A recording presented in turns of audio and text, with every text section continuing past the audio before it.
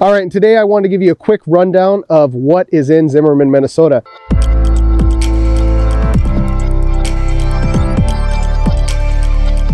All right, so if you're looking to move up to Zimmerman, I mean, there's a lot of different options for you. There's apartments in Zimmerman, there's townhomes. If you want to be on a city lot, city home, that's available. If you want big acreage lots, that's also available. So depending whatever your lifestyle is, I think Zimmerman has something for everybody.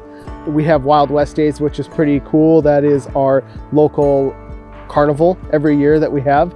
Also softball fields. So if you're into playing softball, there's fields right uptown to play. We have a hockey arena in town, open to the community, and also walking trails over on Lake Fremont. So you can walk a couple miles of walking trails if that's what you're into. If you're into horseback riding, if you're into skiing, if you're into fishing, if you're into hunting, we have multiple lakes. We have Wildlife Refuge right over here. As far as the lakes go, we have multiple lakes within a 10-mile radius around us. So that's always fun for the summer and even winter during the ice fishing, as we are in Minnesota.